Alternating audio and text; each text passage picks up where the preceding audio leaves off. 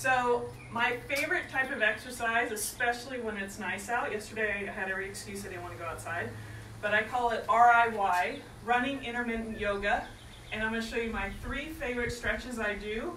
And the way I start my exercise, I don't go full out into a run or a jog. I start to do some walking, some lunges, do some gentle little leg raises, but then once I get going, I start feeling tension, and for me, most of my tension is in my calf or hamstring or glutes. So when I start feeling that my stride is getting shorter, I have to stop my jogging, and I'll do, one of my favorite is just to stretch out the back area, and I'll show you sideways a little bit. Can you see that, videographer? Yes?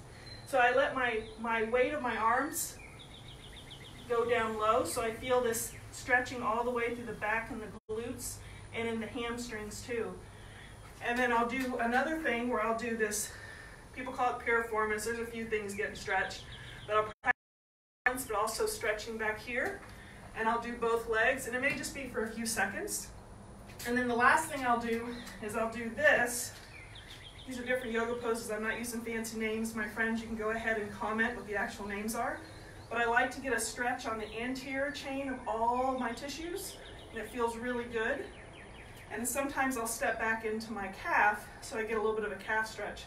But I'll say my first go-to is just doing this hanging.